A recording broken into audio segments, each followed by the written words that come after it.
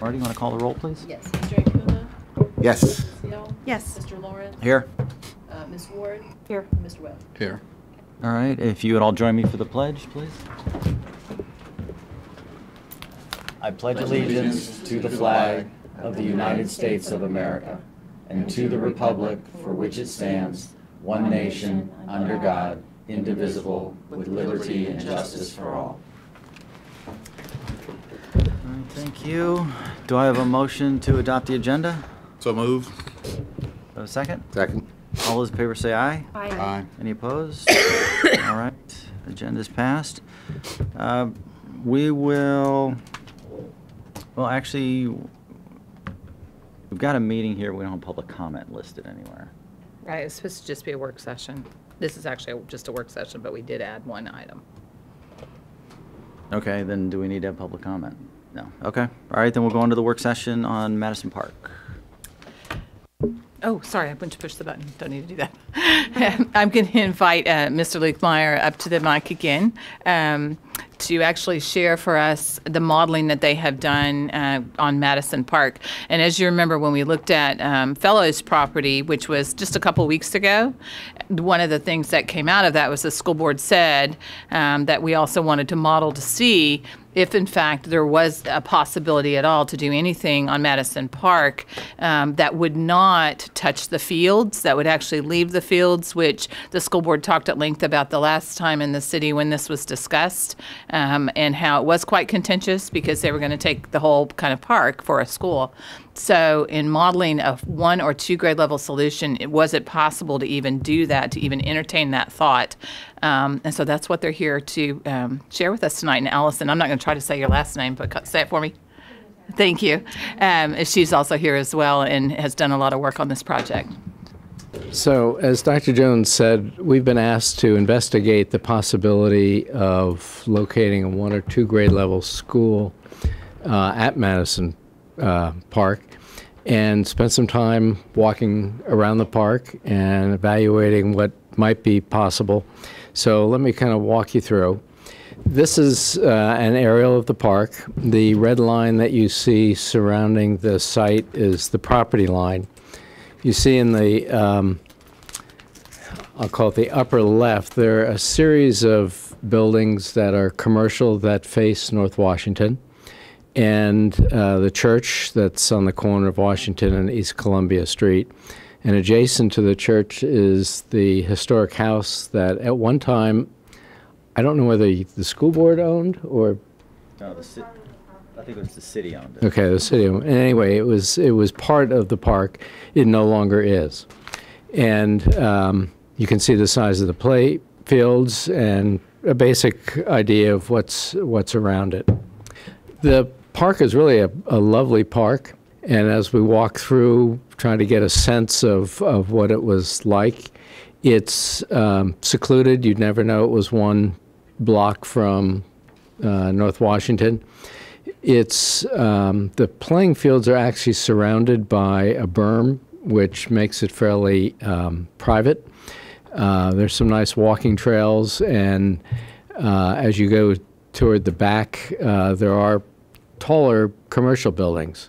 The Sunrise and the church are 3 and 4 stories, so the transition between the surrounding streets and the park are fairly high, but they are separated from the park with some landscaping, so you just get glimpses of the taller buildings.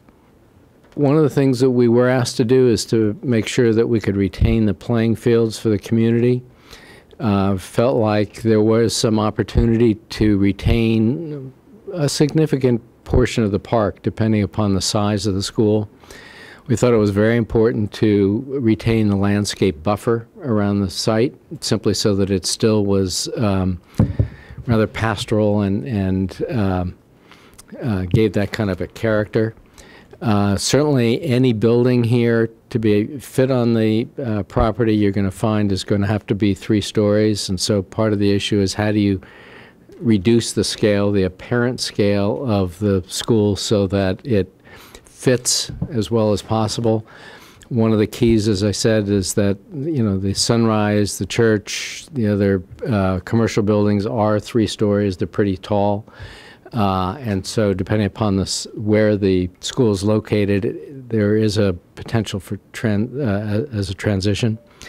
One of the issues is we need to accommodate a bus loop, and we're assuming plus or minus 5 buses, which I think, and as an order of magnitude, is pretty close to what you'd need. The other issue was we felt that it was important to minimize any traffic through the neighborhood. And so as I go to the next slide, well, one of the things we're thinking is that you probably would want to access this slide through or from North Washington Street. You're only a block away. And rather than coming through Lawton Street and riding through the neighborhood, it made some sense to access the site through there. This is just a program illustrating the number of square feet that is expected for a 1-story or 1 grade level school, which is the 37,000 plus or minus square feet. A 2 grade level school will require about 69,000 square feet, not quite double, but it gives you a basic sense of the size of a 1 grade level versus 2 grade level. So we look at the site. We're talking about keeping these green buffers. In yellow, talking about potentially having school bus come down Columbia rather than through all the neighborhoods. This is an important drawing because it illustrates some of the zoning. Around the perimeter of the site, you see setbacks, either side yards, rear yards, or front yards. And you can see the size of the existing soccer fields or play fields. So when you look at what's available for development, you see the part of the site that's just, I'll call it south or below the existing historic house. That whole sort of pipe stem that comes out has very little area that you could actually develop anything. So what you have is kind of the center of the site. The site slopes down probably about 6 feet at least. We're going right through the middle of the site, and that blue line is an existing easement.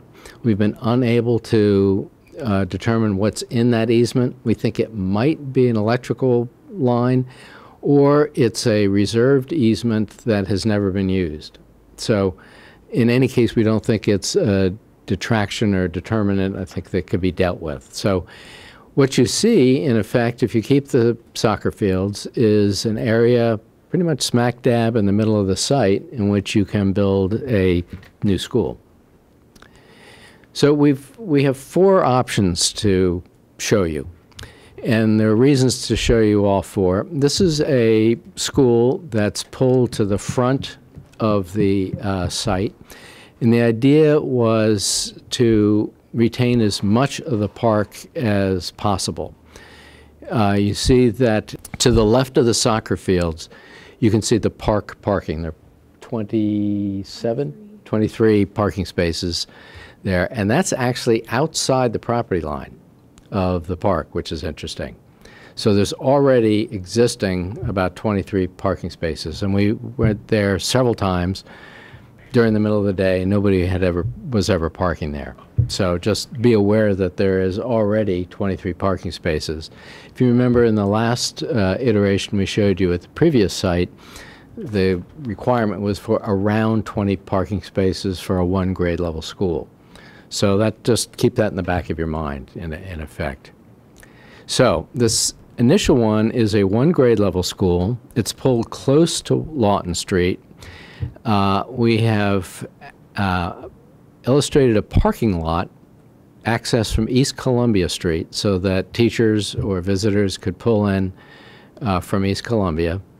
Buses would turn on Lawton Street, and if you were going from right to left, pull in front of the school at a bus drop-off. That's about 5 buses long, so the children could get out on obviously the passenger side and enter the school, and the buses could leave. Now, frankly, this is something that we have investigated on other schools in other districts. It will take some discussion with either your transportation folks or the city to find out whether pulling this off, and it's hard to see, a green strip of about 15 feet between Lawton Street and the bus drop-off. So it could be landscaping so that it's not just pulling off the street like diagonal parking.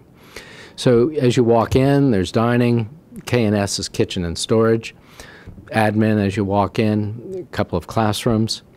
As you go upstairs, on a second floor, we are stacking more classrooms, steam room, and the third floor, more classrooms. So what you see, in effect, and this will be it, that's one grade level school. So you can see that we've been able to retain the soccer fields. We've actually been able, we think, to retain or potentially slightly relocate the basketball court that you could see sort of ghosted to the top of the school. So to a certain extent, yes, we have taken a chunk of the park, but we have left quite a bit of the recreational aspects of the park. This scheme does have an impact, obviously, on the houses across the street. But once again, it leaves a great deal of green space. Some quick sketches of kind of scale. We think we would need a roof kind of shape. We probably could add some dormers, but somehow try to reduce the scale as much as possible.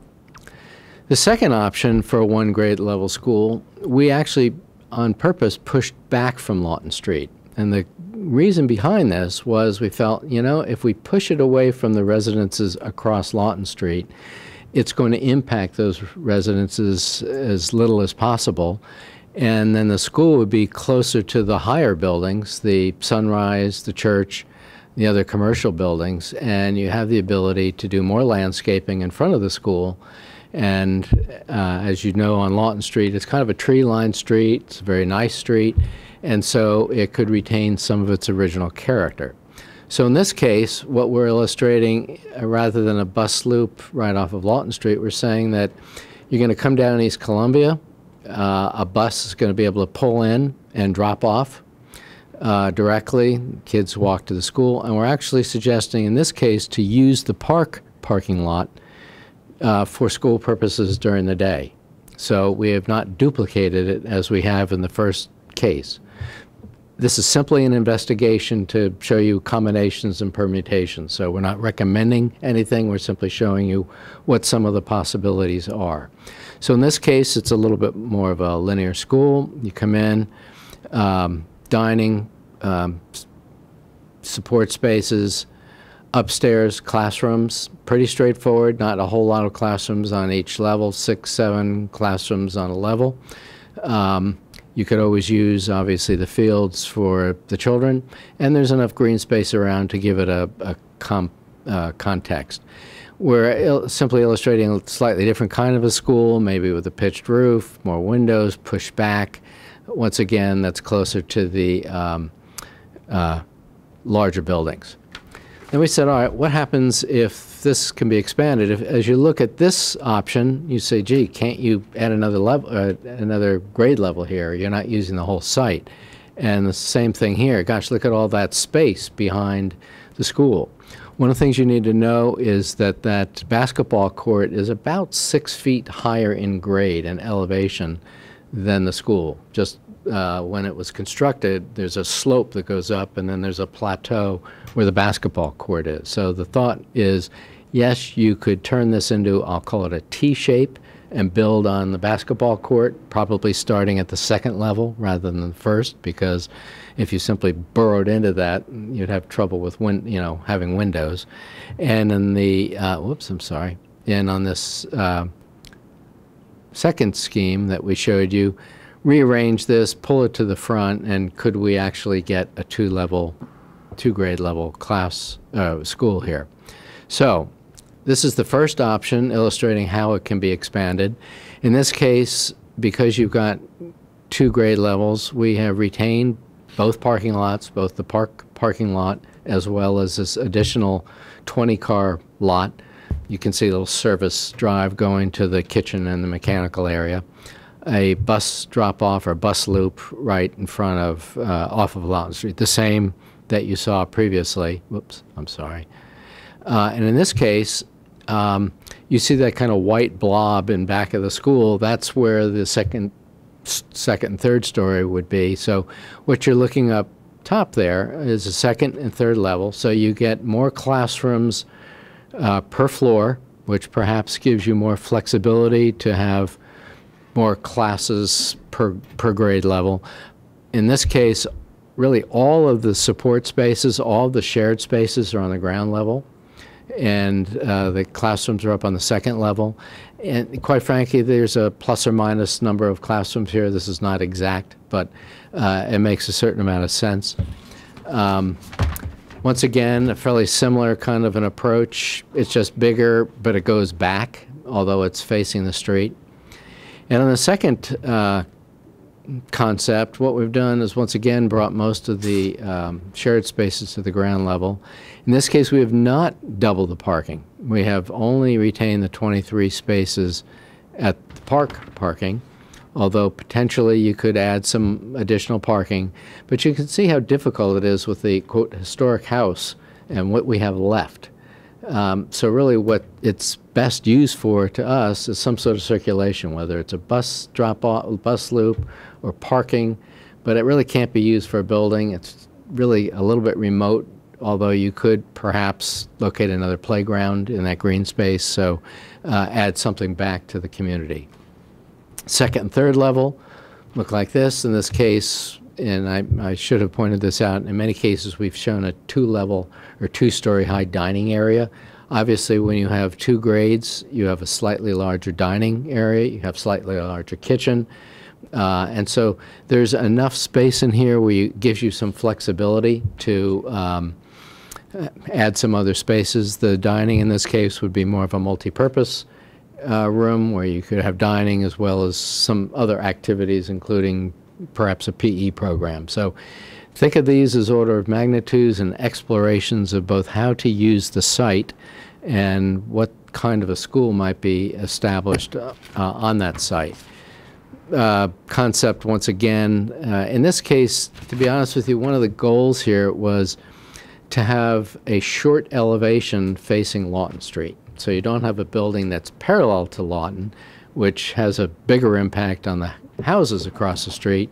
This has a much narrower frontage, and it goes to the back of the site, which enables you to have a minimal front in effect. So it doesn't seem like it's quite as big from those folks who are living on Lawton Street. But as you go back, quite frankly, because of the historic house and really the parking lot for the church, there's really not a whole lot to the, I'll call it the right-hand side of the building. So it makes sense to push the building over as far as possible, have service over there, since there's already a big parking lot for the church. And so it made sense to, in a linear fashion, to go front to back in this kind of a scheme. Once again, some sketches on that. As we look at a comparison on both of these are both about 37,000 square feet. One's a little more, one's a little less, so let's call it about 37,000 square feet. They're both 3 stories. One faces Lawton and has its biggest face elevation facing Lawton, but it gives back to the community the maximum park area because we're not using that basketball court. The second is a more linear scheme. It's pushed to the rear of the site for the purpose of retaining and re-landscaping along Lawton Street and minimizing the impact on the neighborhood, but still retains the entire parking or playing field for the community. And in that front area, it could be a playground, could be something else. So you have some opportunities there. On the 2-grade level, we haven't really changed in effect, the size of the lowest level facing Lawton Street, and we don't really have a drawing of the second story because it's in that white rectangle to the rear, so it shows you the area that the 2-grade level school would take. And on the right-hand side, Once again, it's a linear scheme that goes front to back and tries to present the minimal face of the school facing Lawton Street. In all cases, don't take the architectural character literally. It was a very quick investigation of massing, to be honest with you, both so that we could figure out whether it made any sense and just to give you some illustrative representation of what we're talking about.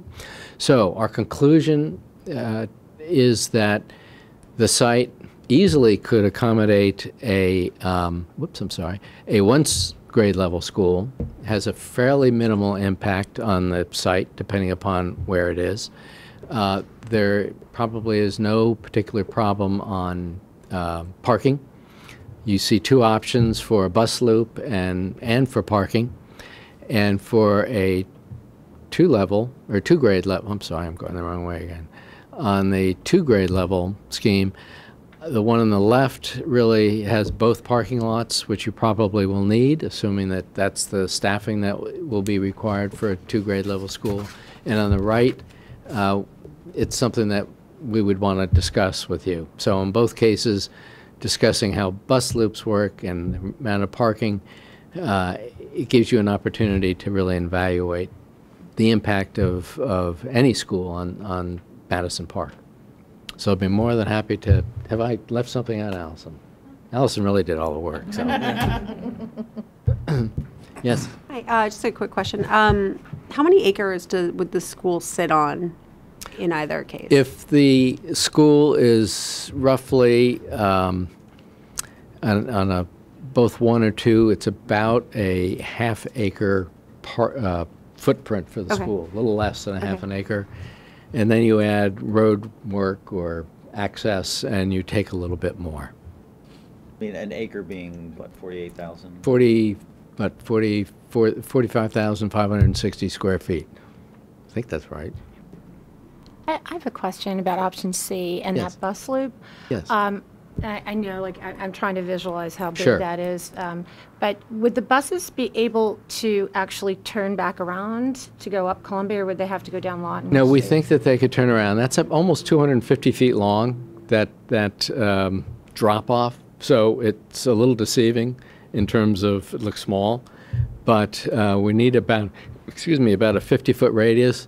If a bus, whether it's a Metro bus or any kind of a bus, can drive through the neighborhood, and you can see the intersection of, let's say, Lawton and East Columbia. You can see the kind of radius that's there. So yes, we believe it could. To be honest with you, if we push that bus loop back, it would make it a little bit easier. But, and that's something, if it becomes important, that would need to be investigated a little bit more. Well, and the radius you're talking about, I mean, you're talking about them basically doing a U-turn. Correct. Well, yeah, And pulling in the that's- front and and there's then enough for going that. back out the way they came in. Right. So Right. they'd be going back up Columbia and Correct. the highway. And as I said before, because that little pipe stem is such a small piece of property without, quote, development potential, it makes a lot of sense to use it for access.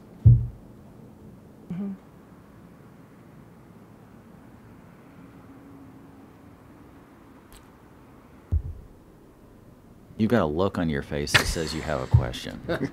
You're just not sure what it is yet. I actually, at this point, don't have a question, Okay. but Then- whenever the point is to have Parks and Recs to give some feedback, whenever. Yeah, no, I just wanted appropriate. to see if we had any initial reaction, then we'll go over and give Danny an opportunity. I guess my question is, on things like option D, for 2 grades, how do you meet parking requirements? To be honest with you, I think where you see the bus loop, I think that in one case you might have to put some teacher parking on the bus loop. In theory, the teachers are there before the buses show up. Yeah. that's- It's not the most ideal situation. The other is really to reconfigure that bus loop a little bit differently, and either go back to the situation that we have on option C, which could happen. We could push that school back a little bit. The STEM space would have to be changed in terms of its shape because we're hitting the back setback right there where it's shown. So it's tight. And I also don't know, to be honest with you, the impact that the using all the parking would have, except that, as I said, we've been there several times during the day and nobody's parked there. Lawton Street is also a wide street, and along the park side, there are signs Aaron, that... could you give her a microphone? Oh, here, sure. Lawton Street is a wide street, and along the park side, there is signage that calls out for parking only, so that could be an option too, that maybe some of those parking spots become for school staff. From right about where you see in this drawing, it says Madison Park, sort of in an angle, very lightly, with also it says site slopes down.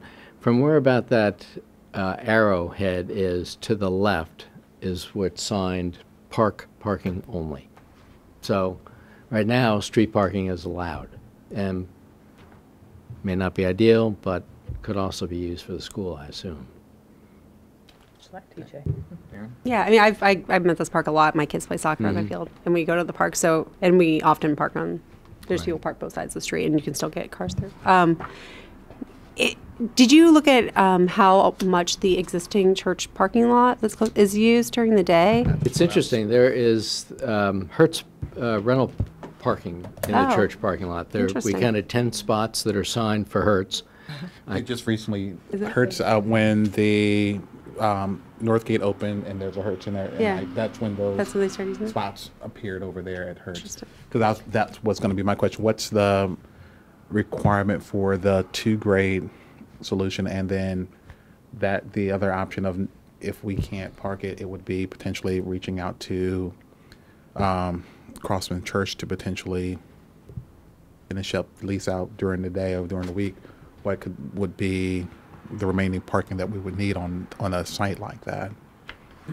It's certainly But convenient. we're way ahead of the game, I think, on that. But would be an option. Yeah, there were very few cars parked in the church parking lot during the day. Okay, and on all your options, it's, like you said, a multi-purpose room. It's a cafeteria, Correct. it's a gym, it's, yeah. That is correct. You'll notice that, for instance, we're not showing restrooms and other things. We've used kindergarten-sized classrooms to illustrate classrooms because we know that's bigger than you need, and so the footprint is large enough to make sure that we can get, electrical closets, restrooms, that sort of thing. And after our last meeting, remember we all said that we wanted Tony to connect with Wyatt just to let him know that we were doing this, and she did that. So this is not, a surprise to anyone. But Danny, do you want to say anything? We've got the head of parks for the city here. You don't have to, because obviously you're seeing this today for the first time, and we are recording, and you'll be held to everything you say.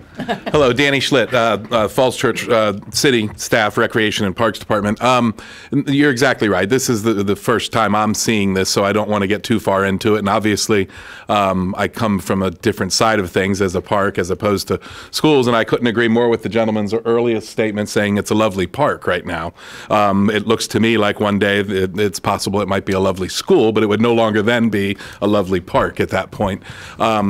The couple of comments I would make in regard to just the preliminary design would be, one, love the idea of the effort to keep the soccer fields available and all that, and as a community fields. I can tell you that just like TJ, the amount of use they would have with a daily use from the schools and then the needs from recreation and parks. We have 300 kids that use those fields. About 30 teams practice on them each week, and about 30 teams play on them as a game field. We would not be able to keep that field in playing condition, that we would need to use it as a competition field. And right now it's the only competition field for the little bitty kids that we have in the city that we can kind of control when we use it and such. So one thing I would certainly say that if this goes, keeps moving forward and gains some momentum, that the consideration of synthetic turfing that field would probably be an extremely advantageous decision for everybody involved. That would make that field available and usable, 24/7. We're not going to put lights on it, so obviously we lose anything outside of daylight. But that would certainly be one major piece that I would say. A couple of other things I would note is that, in my opinion, the basketball court would be certainly less needed than a playground would. And the school itself plops itself right on top of the current playground. I would say that if you had to lose one or the other, the basketball court would be one that you would probably be willing to give up, and especially in terms if there was some kind of a play area inside the school, as opposed to the playground. The playground gets used heavily over there. I would say that the park itself, including the old Pendleton House, which is the historic home, we called it the Pendleton House, was put together really through a series of master park planning. So it was a process that went on for several years, and then the master plan implementation was one of the first ones we went through after all the master park planning took place. But neighbors really put that together, and so as I found out through the news press and with survey of the week, or what is it, was should we turn Madison Park into, where should we put the next school? It probably is something that obviously the neighbors would be heavily involved in, but it might behoove the city to look back into, we just sold it a few years ago, but looking at trying to purchase that home back and adding that space back in. It certainly would give maybe the possibility of moving the school even further away from what is now the park, and the opportunity to do that.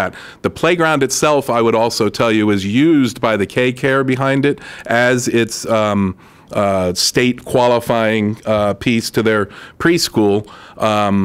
You're required to have a playground within a certain number of area that the kids can go play at. So that would be another considering factor that you would want to get involved in over there.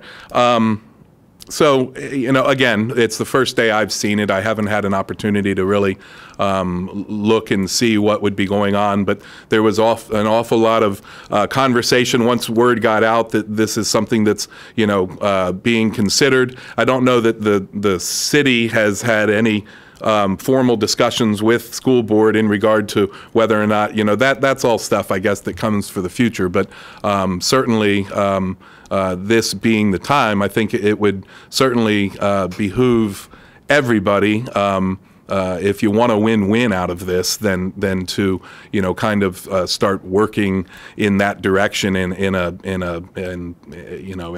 way that we can all sit down and work together with the neighbors, with the Recreation Parks Advisory Board, with the folks. Will it be a park when it's done? It's debatable. Or will it be a school site with maybe a field to be used? So, just a few things I would consider as you go forward. Yeah, I mean, the point of this was to see if a school there of 1 or 2 grades was even feasible, because it is awkwardly shaped and it's got a bunch of different slopes, and right. We're not going to lose the fields, and so that's all this was is something even feasible? And then now that we have the answer of, well, if you do it this way, it could be, then we'll see where we go. But right. Yeah, anything after this, I mean, well, the reason we made sure Tony's first stop was Wyatt was exactly what you were talking about. So right. Yeah, no, I understood this was kind of a stone unturned, uncovering kind of a process that you'd go through, and lots of different properties would be looked at. But it certainly was something that caught me a little bit by surprise, and was not aware that it had certainly come to this point where there's, once you start talking schematics and things like that, certainly the assumption by some will be that this is a done deal, and that, right. And now we get back into a situation where there's a lot of questions, but you can just get yourself into a bad place. If we put you in an awkward position, I apologize. It's not something we intended to do. But thank you for your time. Oh, sure. One question Yeah. is the parking right now for the park. It's not in the park, but what is that? Is that east? It was originally going to be Great Falls Street. Right, So okay. Great Falls Street would come straight across Washington Street, and it still lines right up with Great Falls Street. It just was never used for that purpose. There was an easement that went through.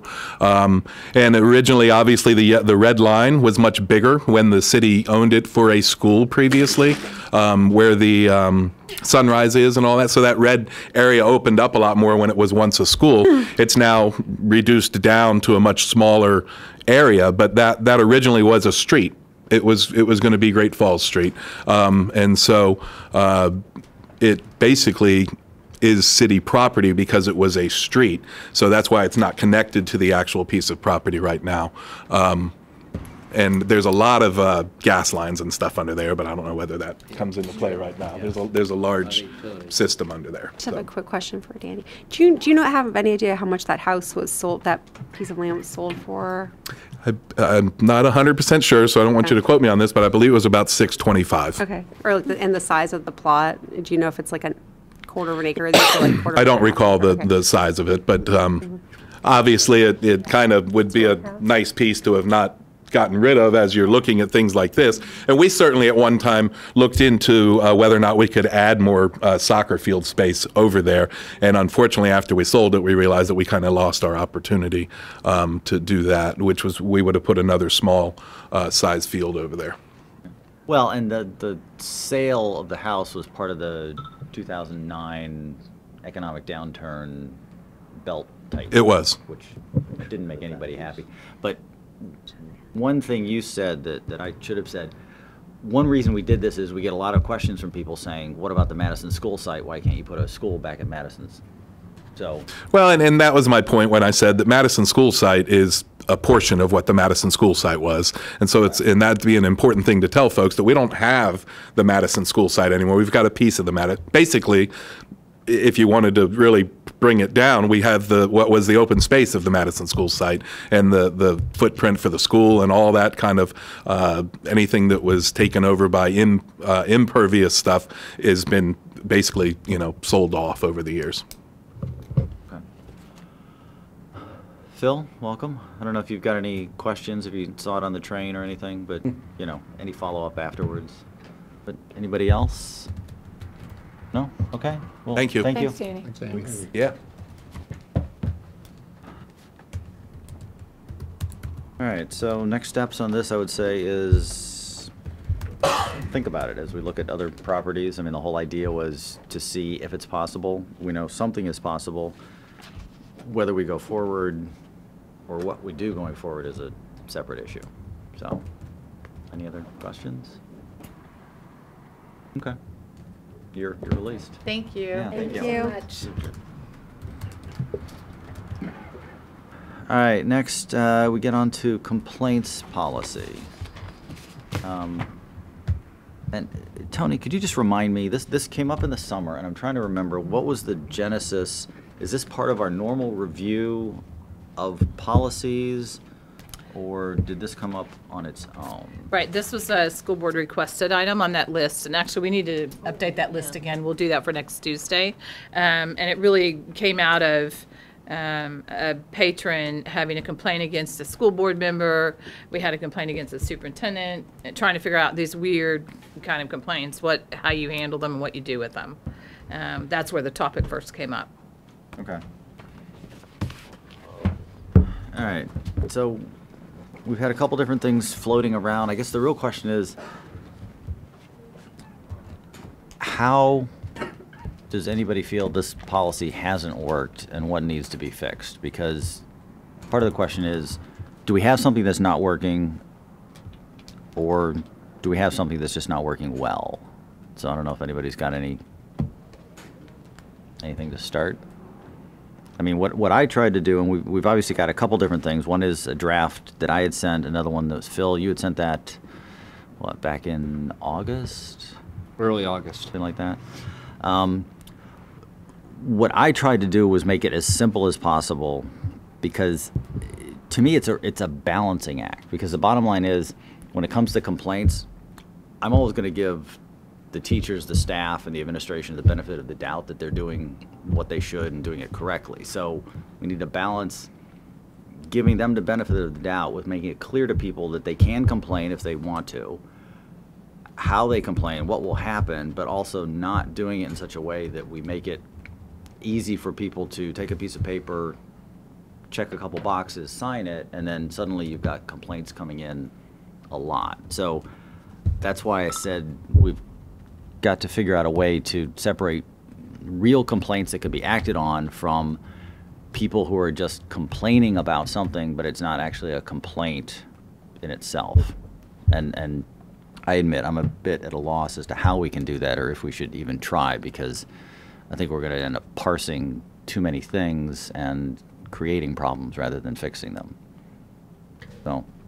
And so I liked the Berkeley model because it did say, you know, we welcome your comments and your feedback and should bring them to us, and for your specific issues, here's how you would go. Then the procedure deals with here's how you'd actually go about dealing with each of these things. So it does provide, it doesn't state it in the policy, these are the things that we consider to be complaints, but it does say, you know, here's where you would put these complaints. So you could look and be like, oh, okay, well, it's not a complaint about the school board or a complaint about a grade or a teacher or the superintendent, or I'm not being harassed. And then you're like, okay, does it fit into any of these categories? Maybe it's not, maybe this isn't the right avenue for it. But so my comments on yours that one thing, the word credible is how we determine what is a credible complaint and who decides what's credible, and what's credible to me may not be credible to you, may not be credible, you know, the person bringing the complaint, it's very credible to them. But who decides what is credible and what's not credible? No, and that's why I said some of it is, by definition, going to be subjective. And I'm not sure how we get past that. It's sort of like when we were talking about responding to public comment. We can't respond to all. So by definition, you're responding to some and not others. And you can't have a rubric where you say, okay, on these 10 factors, if you get a score over 5, congratulations, you get a reply. If you've gotten 5 or below, well then, try again later.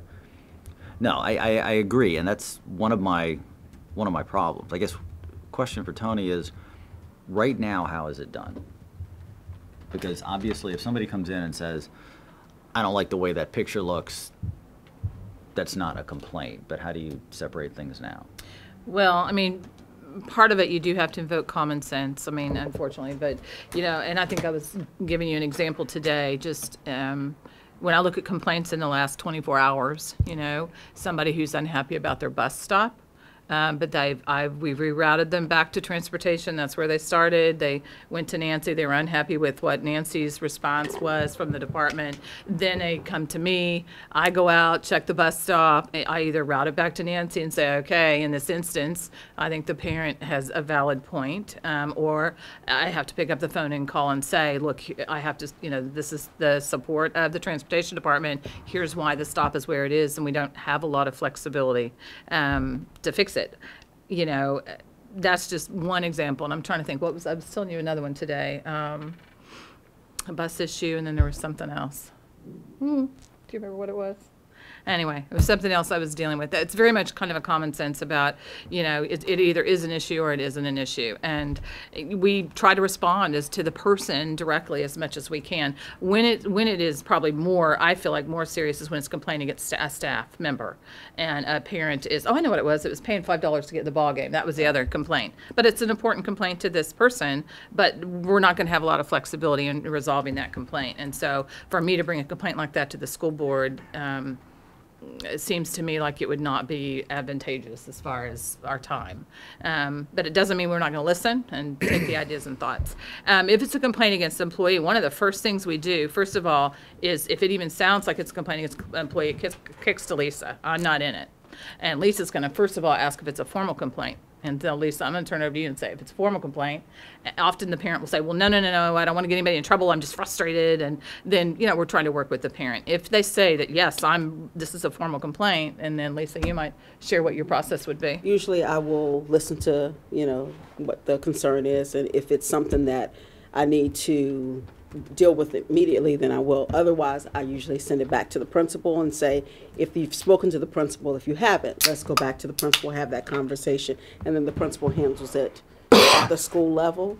And if it's a formal complaint where, a child's been hurt or whatever, then it's really taking that complaint and actually going out and doing a true investigation, where I meet with the person who's being accused, I meet with anyone who may have been involved or have witnessed the incident, and then gather all the information and usually go talk to whoever our legal person is at that point to try to figure out how to address it. And then depending on what the outcome is, we'll determine whether it's a reprimand, you lose your job, what the thing, and then if it's a recommendation for termination, then it would go to the superintendent and then the school board for that.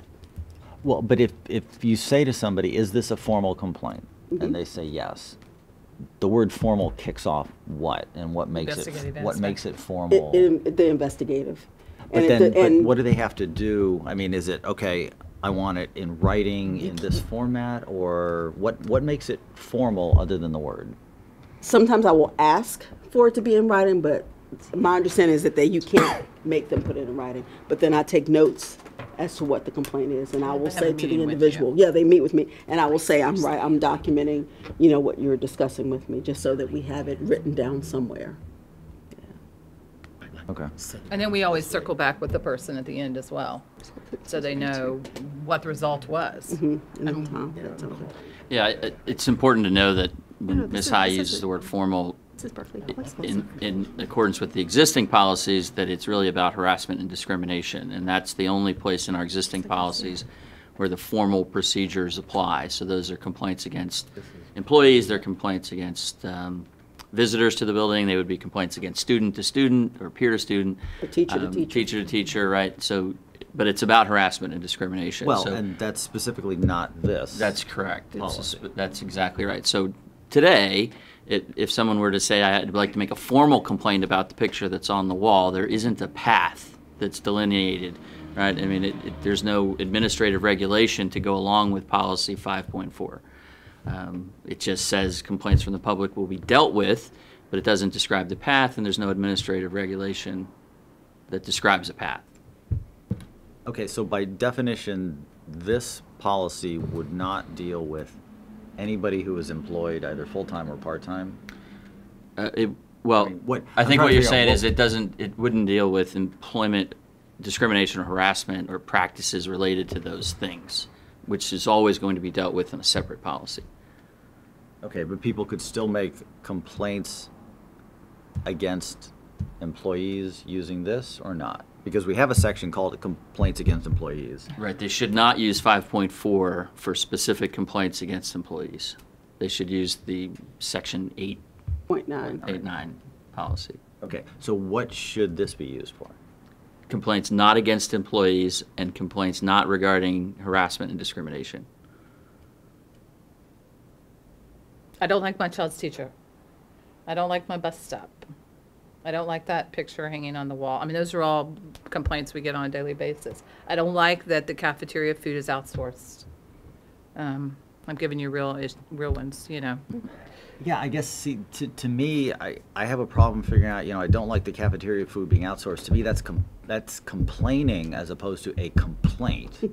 But they want me to fix it. I don't know. That's pretty bad. No, it's that's a complaint.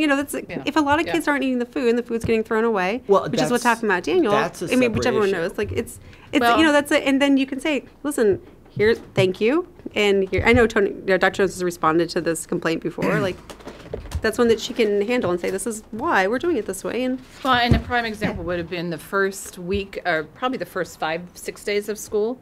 The outsourcing food company was not following the menu.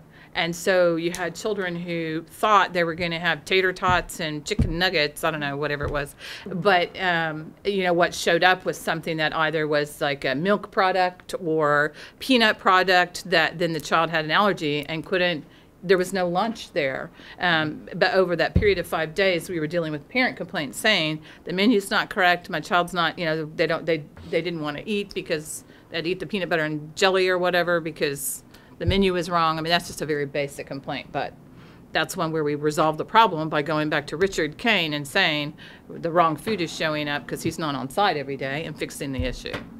Right, but to me, that's something that can be fixed as opposed to my kid doesn't like the menus, which is Right. the menu's the same for all the kids. If your kid doesn't like the menu, we can't change the menu for your kid. I mean, that's why I said I was trying to get to how do you decide something That's a really where it complaint? comes back to the administration, discretion to make good decisions and be able to say to the parent, we only have so many choices with an outsourced company of what the menu can be. We do really watch what the kids are throwing away. We listen to what they like to eat and don't like to eat. And if there's something they don't like to eat, we actually take it off the menu. We have added, extra spices and asked for extra things and made adjustments. And 99% of those issues really are resolved. I mean, they're resolved at the school level.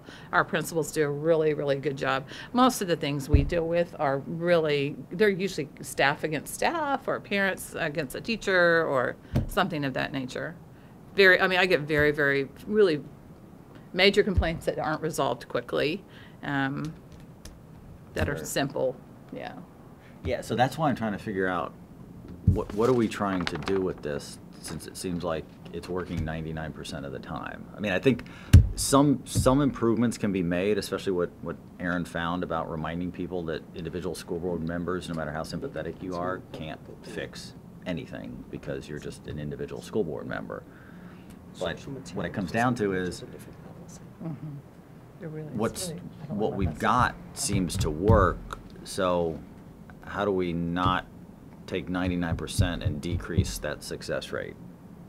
For starters, is what Ms. Gill recommending, is that worth including in there?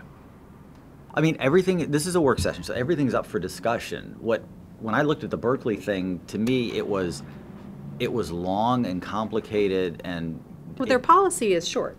Yeah. Their procedures are long. Well, see, that's just it. I mean, the policy is nice, but you still end up going, if you want this, you get this. You want that, you get that. But I have to admit, I haven't gone through that whole thing. But does central office or the superintendent go through, while it's not written in our policy, does she go through the same thing that the Berkeley folks go through? So the difference here being, ours is not documented. They've documented a process, and so would it hurt to streamline ours? Tom's been sort of updating these things over time. Would this constitute an update that sort of encompasses, sort of covers our risk a little bit more? I don't know. Is it an improvement? But Aaron had a point. I mean, there's the policy and then there's the implementation, and we wouldn't ever put implementation in the policy. So they're two different things. So we have to be careful. Right. So you have like the Berkeley example that was provided. We have a relatively short policy. What Berkeley has behind that policy is a relatively complicated administrative procedure that we could not implement because we don't have the staffing positions and position controls that division has. But we don't have an administrative regulation to implement the policy at all. So what we run into are those potential complaints that don't fall into a specific category where there is a formal procedure like a harassment or discrimination complaint, and the board in particular is left to question, how do we deal with this particular complaint if it's not something that the superintendent can deal with? So an administrative regulation would provide some of that guidance, but the school board doesn't traditionally, and probably shouldn't, write administrative regulations. What they can do is direct the superintendent to create an administrative regulation to support the school board's policy. So you could eventually end up with a rewrite of 5.4 that addresses any of the concerns you have in the current language, and then direct the superintendent to craft a regulation to support it. So right now we have a policy that has no implementation procedure. Correct. And we have 260 policies, and there's probably less than a quarter that have administrative regulations that support them because they're not necessary. But we may be learning that this is one that might need one. Okay, so it seems like what we should be doing is asking for implementation policy regulation. I think that's where we really are Regulation. stumbling is the implementation policy. So, someone says, I have this complaint, like, what do I do? Who do I tell? What do I do next? And they don't really know. Well, except the, And then they have to go, yeah, but we know what chain of command means. But like, if I'm a citizen, I have a question. I don't know what that means. I'm not sure who I go to or what I do. So maybe I take it right to the superintendent, which is probably not the best place to immediately take it. That just takes everything to the superintendent. Or if we just put this up on something up on a website, at the superintendent figures out what works for her and her staff, or him and his staff, whoever comes in next, has it there, and then the person can come online and say, oh, I have a complaint about my bus stop. Here's what I should do about it. Like, here, I've got a complaint. Just, high level categories. You're like, okay, I have a complaint about the school board. I don't like what Ms. Gill said the other day, and I want to complain to somebody about it. So they say, okay, I submit a formal complaint to the superintendent because I don't like what she said. Just, Okay, so basically, yeah, just people know what to do. we all agree that we should And then ask for should look at what Phil said. administrative procedures. Well, just first off, I think the way this actually came up was a little bit more complicated than what we said before, because the general counsel presented a change to 5.4, and we actually had I recall, a fairly long discussion about it and what our concerns were, and then we decided we were going to come back to it in a more detailed way. And certainly some of the motivations around that were the fact that there had been a number of complaints that were hard to deal with. I think that what we've been talking about in terms of having the right administrative regulation and the right policy to go with it is pretty much spot on. That we probably ought not try in the policy to set all of the things that you would want in administrative regulation. But I think there have been problems with the current policy. I mean, when I read it, I don't know what it means. And I've read a lot of regulations. It is a bundle of unclarity. All that said, I don't think we want to write something that unduly formalizes things that don't need to be formalized. As the superintendent said, 99.9% of these things are resolved. You don't want to say, well, if you don't like the way the picture looks, then you have to fill out this form and submit it in triplicate. That's not where we want to be. We want to resolve things. But there does come a point where somebody says, no, I'm really angry. I want something to happen. And I think it's incumbent on us to have a policy and a set of procedures that at least surface that, tell a person what to do about it, and then have a means to process it. And it feels, at least to me, like in one particular case, which is the complaint dealing with the actions of the chair and the vice chair, that sort of sat in limbo for a while because nobody really knows what to do with it and how to process it.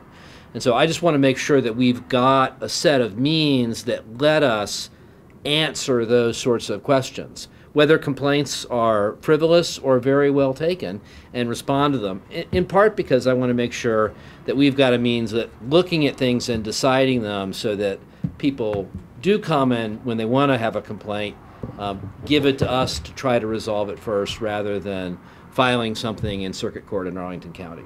So, I mean, I think there's some things that we ought to do. I think, what I wrote originally probably spilled way too far into actually being the administrative regulation scheme. But I think we can do something more than what we've got right now in terms of at least describing with clarity what the policy is and how the school board is going to act on these things and how things come before it. And before that, it's the superintendent and the staff's role.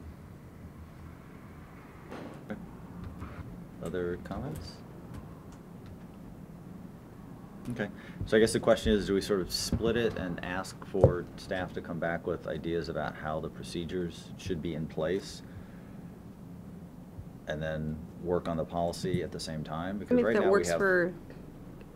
if that would be, I don't know, it's part of it's also like what's helpful for the staff, what's helpful for someone, I mean, like it's a the complaint chicken and against, complaints against the school board. That's something else. I don't think anyone knows what to do, or that if you can complain against the school board. You can. Yeah. The school board doesn't approve regulations. Well, no, I know the school board doesn't approve regulations, but it is a bit of, you have a policy that has to get implemented, but partly I think we want to see, even with what we have now, how would you implement this policy before we talk about adding anything else to it in terms of specificity? Because it could be that there's a whole lot less we would want to add as opposed to, getting more into the administrative side. My suggestion, Mr. Chairman, would be that we rewrite the policy first. I don't know how we can ask the staff to write a regulation when the policy's in flux. So I think the exercise for us ought to be what ought to be in the policy. What do we want to write down that's really a school board level decision. I'm reading too many cases lately. And then we write it down, and then we, at that point, ask the administration to write a regulation to the extent it's required to deal with those sorts of things. I would normally agree with it, but we have a policy that works 99% of the time now. So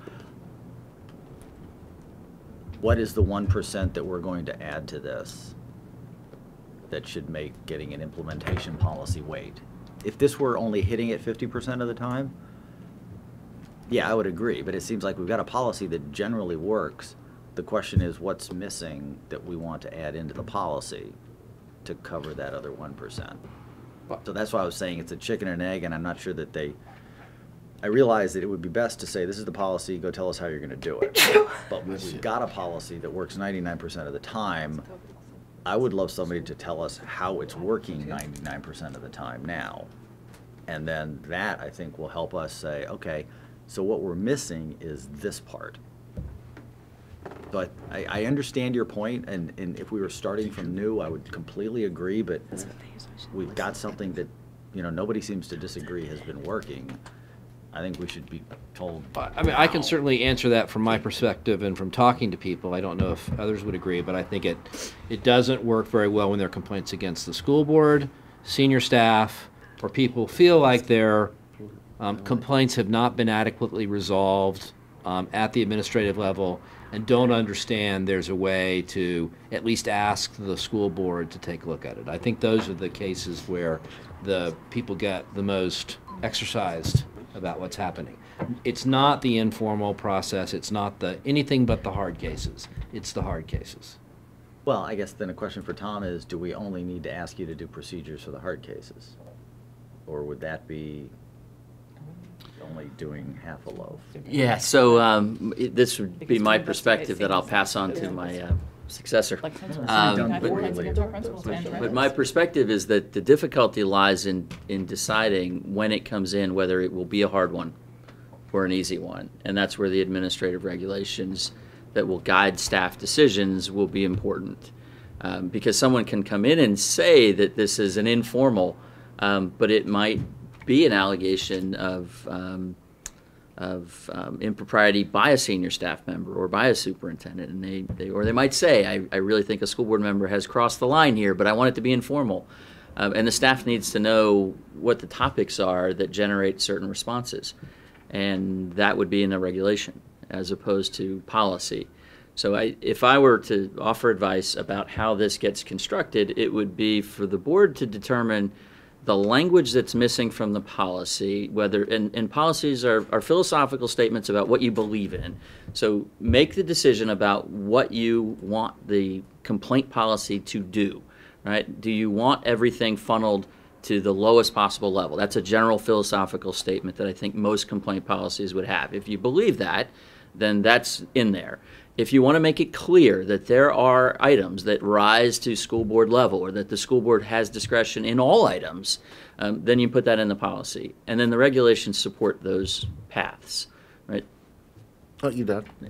Yeah, John, for instance, I'm not a policy wonker, I'm not a legal person, but looking at the amended version, I like that paragraph that outlines the role of the individual board members. That would be an addition I'd support being in there. I mean, it right, doesn't.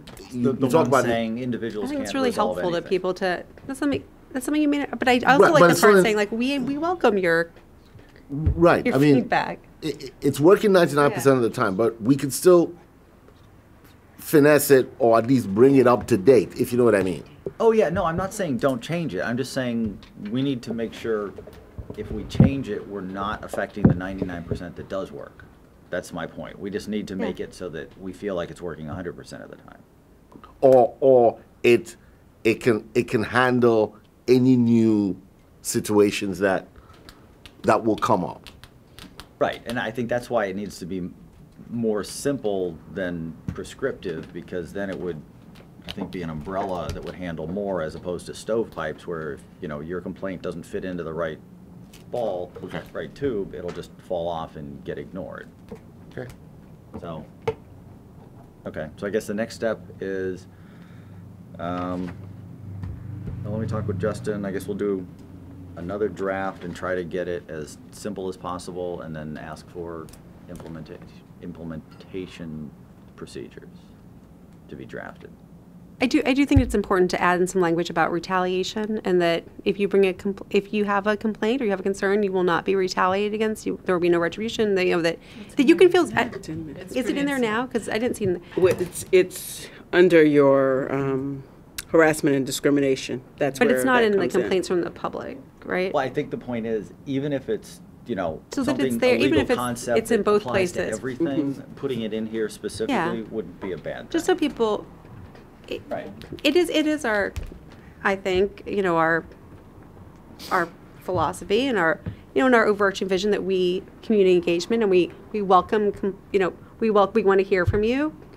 Try to resolve it, like I said, informally, or try to, but if that doesn't work, here's what you do next, and you won't be retaliated against. And remember, individual school board members cannot solve your problem for you, because I don't think people really know that. You can tell them, but it's it's just good that I think that it makes it a more helpful policy, and it's more user friendly as well, so someone can read it from the public and say, oh, okay, I kind of get what this means, because there's a lot of inside baseball when you read it. You don't really understand, like, I don't know. What do I do what with we need this? to do is write it so that if somebody only reads this and this is all they see about complaints, they get everything, and they don't have to go somewhere else and say, oh, they can't harass me, they can't retaliate against me. Oh, another policy says they're open to hearing from us. If this is the only thing they read, it should have everything from, we want to hear from you, an individual can't resolve it, we won't retaliate, and this is what you do to get, to some sort of closure on what your issue is. So if it's redundant of other things. Yeah, I think Okay. redundancy is one of the hallmarks of policy making, in policies, that they are often quite redundant. Well, and I think it's And because for good reason. nobody's going to read Yeah. all the policies. Yeah. If they've got a complaint, they're going to go to the complaint policy, and that's all they're going to read. I mean, I know that's what I would do. Staff who feel harassed by a bear. So, okay, anything else? Bigger challenge. No? Okay. Seriously. I would include it. Yeah, I mean, All right, moving on to the consent agenda. Did anyone have any questions for Tony? You all saw my email earlier. No need for a closed session like we normally have, so I would just ask for unanimous consent that the consent agenda be agreed to. Hearing no objections, so ordered. I mentioned this. Materials for board review. Responses to public questions. Tony, you want to explain? As you remember, when we had our work session and the school board discussed how we were responding to public comment or public questions, and one of the things that you asked to do is either on the dais if it was a quick and easy answer, or follow up if somebody can. And I did say I would follow up with a question that had to do with budget back in 2014-15. So we're trying this to see if this meets the pleasure of the board to put responses to public questions here, and you just post it on the next kind of meeting that we can, gather the information. But again, this is the response to that question that was brought up. We said we would get out again. We had put it out once before, but again, this is from 2014-15. It was a budget question. So that's on there for a response. Okay. And actually, Tom, a question for you I've been meaning to answer. Lately, when we get questions from the public that go to everybody, the chair has been answering and replying to all. That's allowable because he's replying to a person, and others are copied as not replying all to another school board member, right? So in the context of the Freedom of Information Act, the reply all is not prohibited, right? It's the continuity of time, right? So if it's a back and forth exchange, then it would be prohibited. So the fact that an email comes in addressed to all of you that one of you then responds to at some point later, say 15 minutes, 20 minutes later, We haven't begun a back and forth discussion of public business among school board members. So But if the initial email is from a member of the public, not the school board. it doesn't matter. Yeah, any Oh, okay. any reply all that is separated by a significant length of time fails to meet the definition of a meeting. So my advice to you has always been to never reply all, because then you don't have to worry about when you sent the email or how long you need to do it. One of you responding to all of you, but but in essence replying to a member of the public, doesn't begin any back and forth exchange between Right. two of you, right? So that reply all from the chair, so that you're all aware of it, has no concerns with regard to the Freedom of Information Act.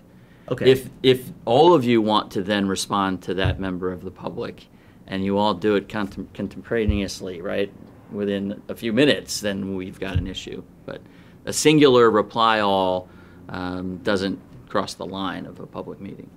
Okay, so if all of us got a note from a member of the public about something a day and a half ago and decided today to respond to it and reply all, that would be fine.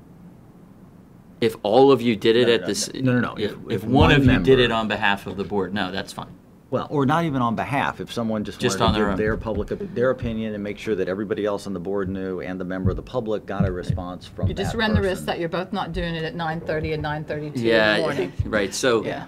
I mean, yes, the reply all becomes dangerous when you remove the constraints of don't do it, right? So, if you know that it's not a violation to do it once, then the temptation is to do it regularly or do it twice, or say, well, I'm sure I'm going to be the only one to respond, so let me go ahead and respond, and then someone else wants to not feel one-upped, so they respond too, and then you end up with the Hill case in Fairfax County, where there's just a lot of back and forth. And now that's the seminal case in Virginia about when an email creates a meeting. However, even in that case, that it was determined that all of those back and forth exchanges were not a meeting.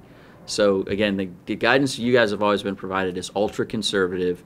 The reply all is a means to the slippery slope of you're going to cross the line at some point if you all do it. So a singular reply all never creates a meeting. But you can't be sure it'll be a singular reply. That's correct. The first one, right, is always free. But if it continues beyond the first one, then you run the risk of having a meeting. So I want to know, like, if you wanted to reply, you wanted to respond to, say, a citizen, Mm-hmm. but you wanted all the board members copied on it. If you start a new email stream, is that considered? Yeah, no, so it's a good point. So the way you would end up with a meeting, right, is if there's a back and forth among more than two board members. So if you've removed them from the string, or you've BCC'd them so that they can't get back in the string, then you sort of put up the safeguard, right, in the fence that says there's not going to be a back and forth on this exchange because they can't reply to me about this. Does that make sense? So I would say starting a new string and not including any school board members doesn't risk violating a meeting, the open meeting laws. What if you wanted to keep everyone sort of informed? I would suggest that you don't do that. You know? Because if we all decided to do that, No, we but want to I'm keep not- everybody I'm informed. not saying, I'm not replying all. I'm saying I'm starting a brand new email and said, thank you for your email. But if you and- did it in the context of, Phil just sent me one, so let me open up a new one, and I'll start a new one, right? It's going to be the content of the discussion, not the fact that it all occurs in one string. Okay. So I gotcha. contemporaneous emails from all of you, all being new strings, would still potentially violate the open meeting laws. Yeah, I mean, contemporaneously, but if it was a couple days later and you wanted to respond to somebody, you started a new string, Correct. send it to that person, copy the board, Right. So that's different. separated by days is never a concern Right. with regard to open meeting laws. It's more of it has to be pretty close in time. It does. Okay. Needs to be similar to a phone call, right? Something along those lines. What is that minimum amount of time? Yeah. An hour, a day, a week? What? Ask a judge. It would be something decided there. When you're caught up in a bad situation. Yeah. I think what it comes down to is if you've seen any back and forth and you ask yourself, Does has that there sound been- like a has there been conversation? enough time? The answer is yes. Yeah. But I, You haven't answered my question. A day, a week, what? If it feels like a conversation, then it's crossing the line. Okay. All right. mean, it strikes me as it's probably a rule with reason. The whole point is so that we make policy in open meetings. Right. And so if we're not doing that, we're probably fine. But, you know, it's just, it takes good sense. Like, you know, we wouldn't all want to be replying and just including one complainant on a thread, and we're basically making policy rather than having the discussion here. That's right. So. Okay, any other questions for Tom that he won't answer? This is his last meeting, by the way. Oh, that's right. This is Tom's last meeting with us, so. There'll be a lot of questions I won't answer from here on out. Yes. Well, I'm sorry, your email is?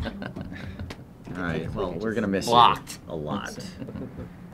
We need a meeting with you tomorrow for like 3-4 hours to get our questions answered Yeah, before you starting at- leave. starting at We'll 7 get the in the most morning. out of you before you leave. We'll have to do it one-on-one though, so we don't violate any meeting laws. All right. Unless anybody has any other business, we'll stand adjourned.